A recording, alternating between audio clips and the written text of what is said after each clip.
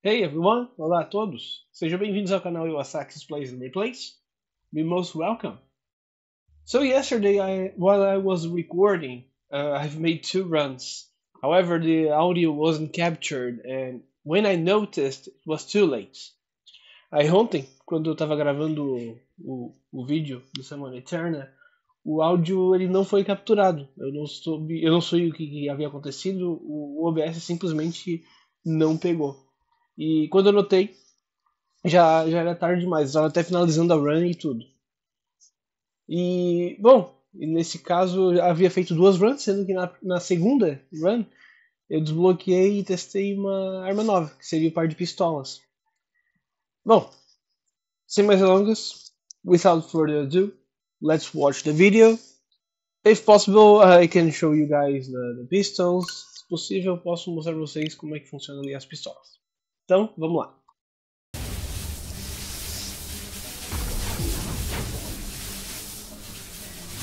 Alright then, so let's go straight ahead to our next level. Wait, let's see if we can upgrade something here. Ver se a gente pode melhorar alguma coisa aqui. Não. Então, vamos lá, sequência. But tem alguma coisa aqui, there's something new here. So we can obtain more skills or something here. A gente pode obter mais habilidades ou coisa do tipo, ou mais vantagens. Yeah, looks like it's more about advantages. Então temos riqueza real, que faz a gente começar com 750 dogmas, 750 de gold. Natureza permanente, ou natureza para sempre. Agora você pode encontrar árvores da eternidade e artes obscuras, o que aumenta a quantidade de matéria negra que você pode encontrar em mais 10%. Então vamos ficar com essa natureza permanente e com riqueza real. Interessante, gostei do sistema. Vamos lá então. A gente pode fundir alguma coisa? Não, não vamos fundir nada agora. A gente pode modificar, mas acho que não há necessidade. I don't think it's necessary to modify anything now. So let's go to another world here. So let's go for it. Vamos nessa.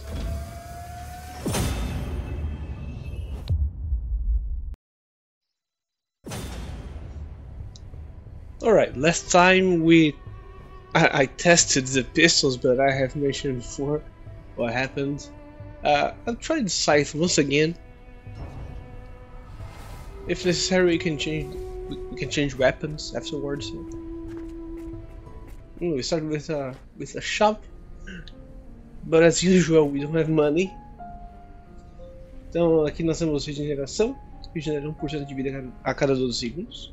Interessante. Tornarmos depois.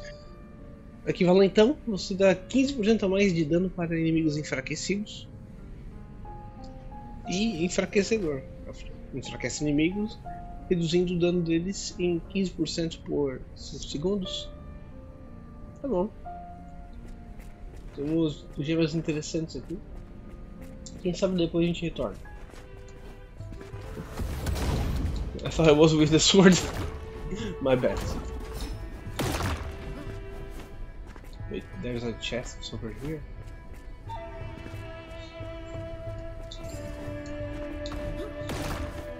Vídeo.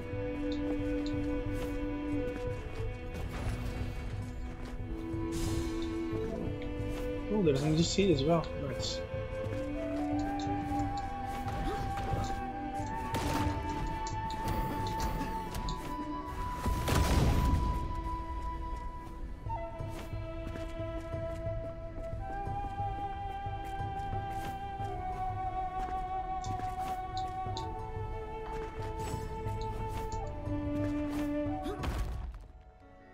Perpetual Fruit, fruta perpétua. Não há propriedades curativas, mas aumenta a vida máxima em 60 até você ser derrotado. Vamos pegar sem pensar muito, né?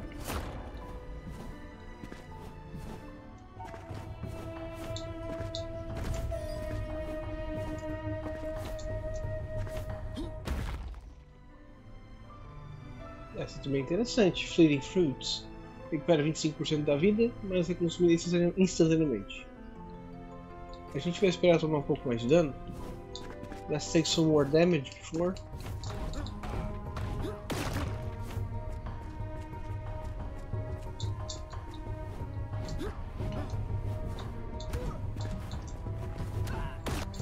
He died before I activated.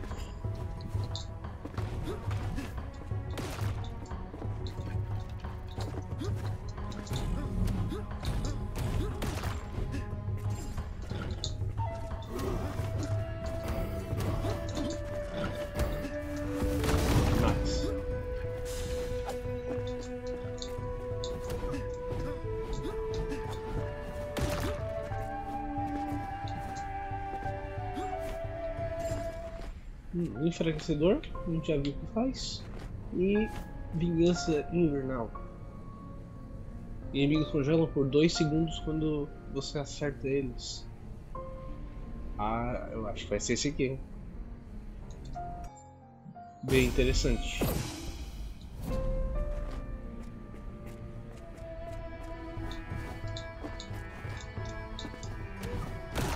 Assim, a gente tem uma janela melhor de... uma oportunidade melhor para escapar. We have a better chance of escaping enemies to be hit. So it's interesting.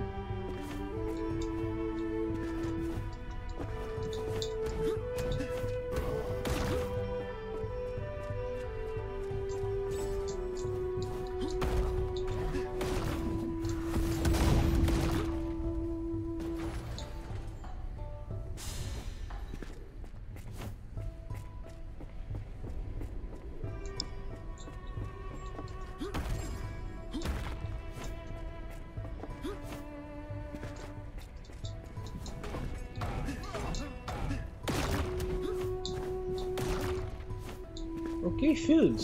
Great.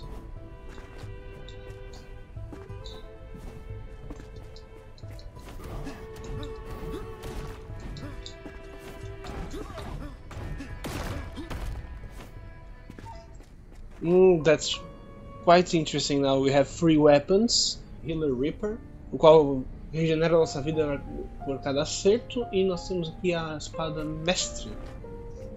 Em termos de dano, a espada é melhor, porém a foice dá um sustain melhor, então seria melhor ficar com a saga mesmo. Yeah, definitely. I'll keep the Reaper with the gem.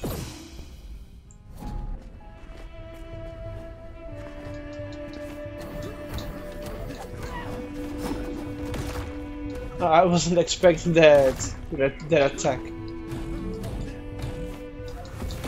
Não sabia que aquele ataque se dividia.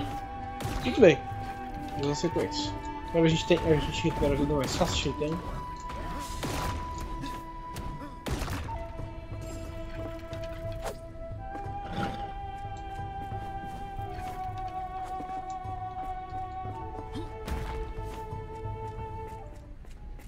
Okay. Here we have 3 weapons. I don't think we'll take any of them. There's Venom, we already know it. There's also Hangman Spirit. Essa aqui eu não conheço. I don't know this one. Então, executar aumenta seu dano crítico, sua chance de crítico, desculpa, em 5%. E o aumento vai durar por 2 segundos para cada inimigo que você mata. Eu não sei se eu entendi direito, mas isso não me parece tão atrativo. Aplica sangramento e maldição. Ambos 10% de dano. Sangramento por 5 segundos e maldição por 3. Bom, de qualquer forma não é muito interessante. Vamos lá. Vamos continuar.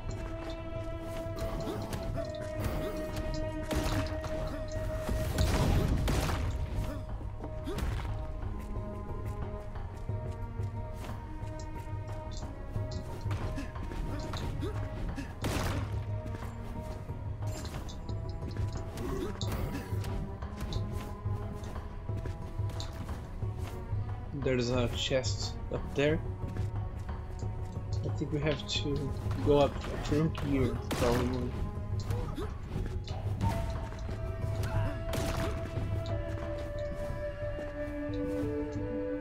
Here. Maybe. Ah, yes, maybe here. Right.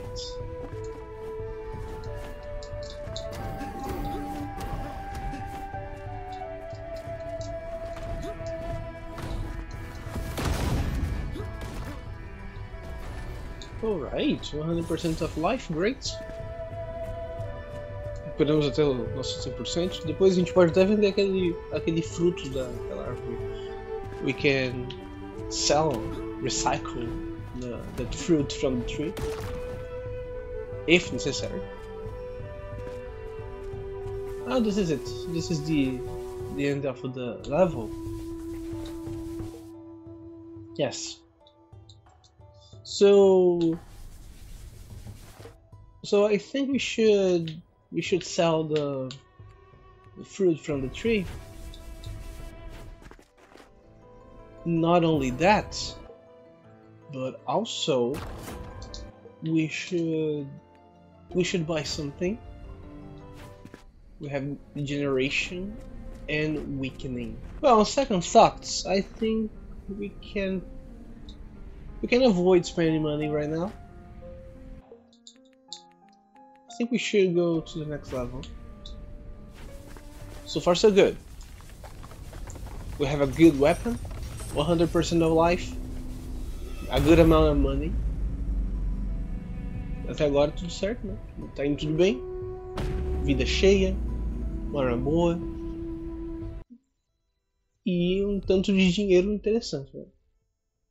Então o Rei da Escuridão ama histórias de gladiadores, mas ele nunca vai admitir. Não. Curiosidade do dia sobre o nosso querido Rei da Escuridão. Okay then, so here we are, the second level. Starting good with a unfound key. More gems. Icebreaker. Deal 25% more damage to frozen enemies. Você dá mais 25% de dano a inimigos congelados. Aplica queimadura, 10% de dano e aplica sangramento. Vamos ficar de boa por enquanto. Let's wait for it.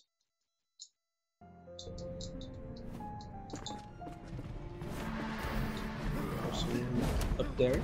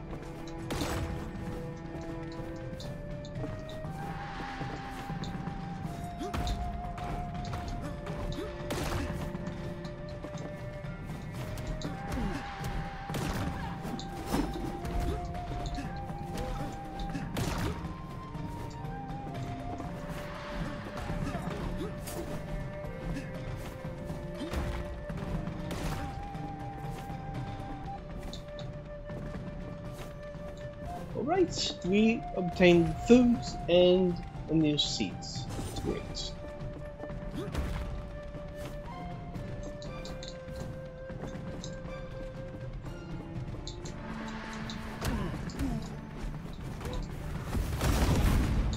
Alright.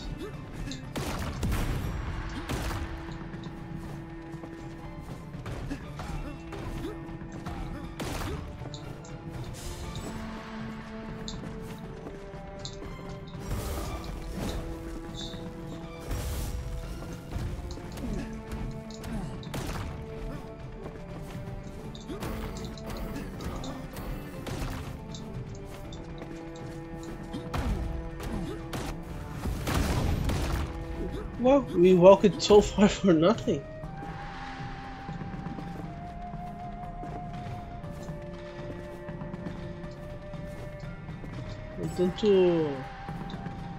Um tanto triste, né? A gente andar tanto pra nada.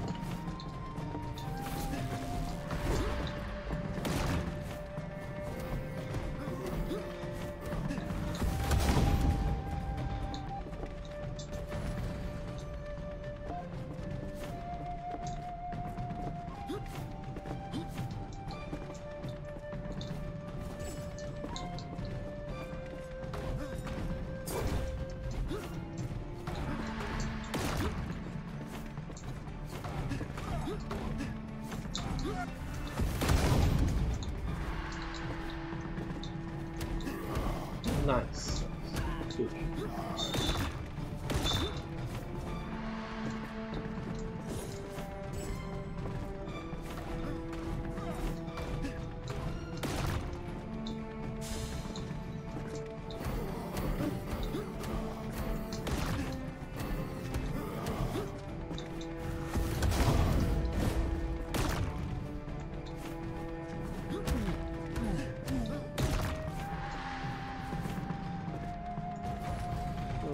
We have to go straight to the right now. Vamos ir até a direita.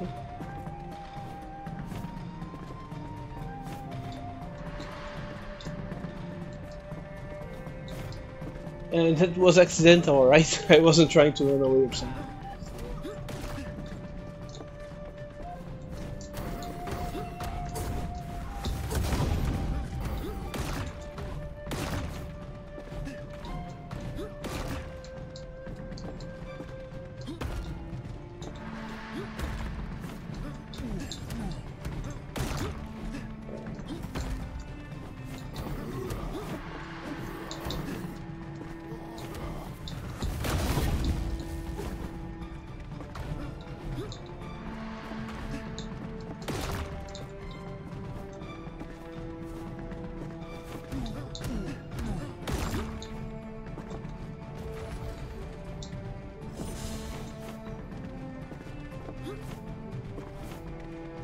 Vamos lá. Incendiário. Aplica burn, queimadura por 18% do seu dano base. Ah, e já aumentou um pouquinho, já está mais interessante do que aquele outro. Pyromancer. Tá, dá 15% a mais para inimigos que estão com queimadura. E 25% a mais para inimigos congelados. Acho que a gente pode pegar o incendiário. Acho que combina bem. So, not only we apply curse, we also apply burn now, which is quite interesting for a damage. Agonia. Aumenta o seu dano em 10% para cada inimigo amaldiçoado. Isso é bem interessante para luta contra a boss. Mas de qualquer forma a gente não tem mais o dinheiro necessário, então vai ficar para a próxima. That's a good strategy against bosses.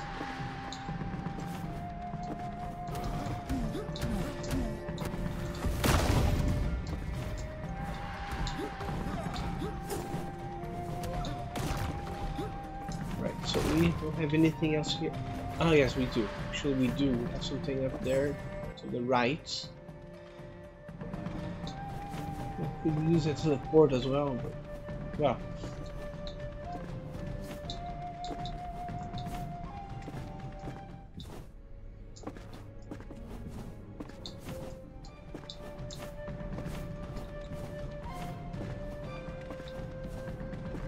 Executor, a free weapon. Sempre faz acerto crítico inimigo abaixo de 25%. Não é de interesse agora. E envenenamento também não é de interesse. Vamos vender. Aham, vamos daqui.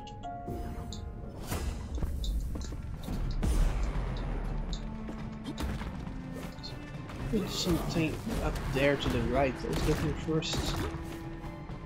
That's better. We have Bully and Icebreaker. Nós temos ali o Valentão e o Quebra-Gelo. A gente vai vender porque nenhum dos dois agora é interessante para nossa composição agora. Então, fica para uma próxima.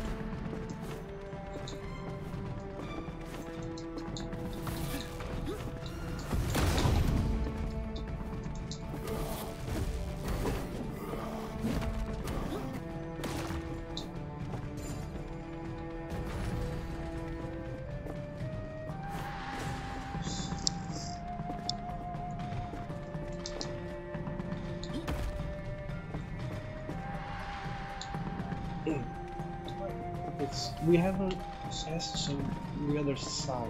We have 39% of life. Well, let's try to. Oh, and then we have two more enemies Let's go for it.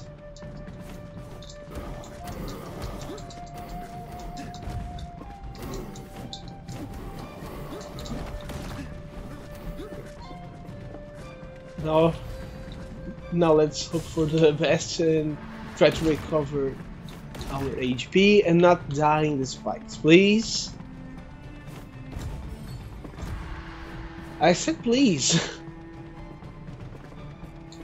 We have the ending of the level, but we're still missing one key.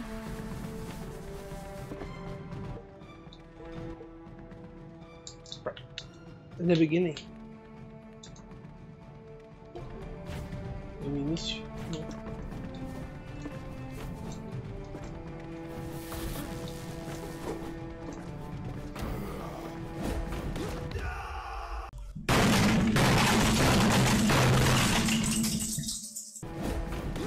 You gotta be joking.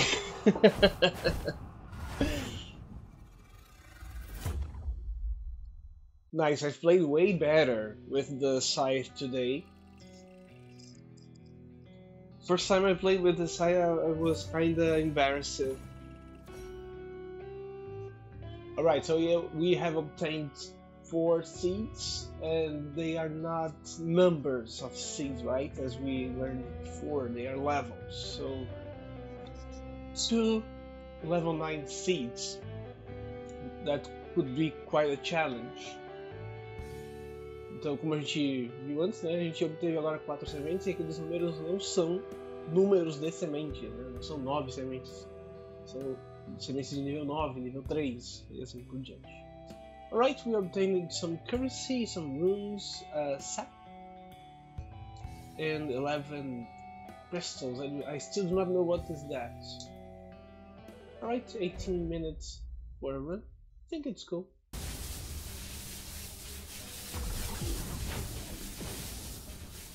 Now we have unlocked ornaments. Parece que nós desbloqueamos um novo tipo de arma. Então, a gente vai fazer o teste no próximo vídeo, na próxima gameplay. E parece que já desbloqueamos alguma outra coisa que tem uma fenda. Something like a portal. Well, we shall check it on the next video. So this is it, my friends. I thank you for watching this video. I hope you have enjoyed. É isso aí então, pessoal. Espero que tenham gostado do vídeo. Obrigado por assistir até aqui e nos vemos numa próxima. Valeu então, pessoal. See you around.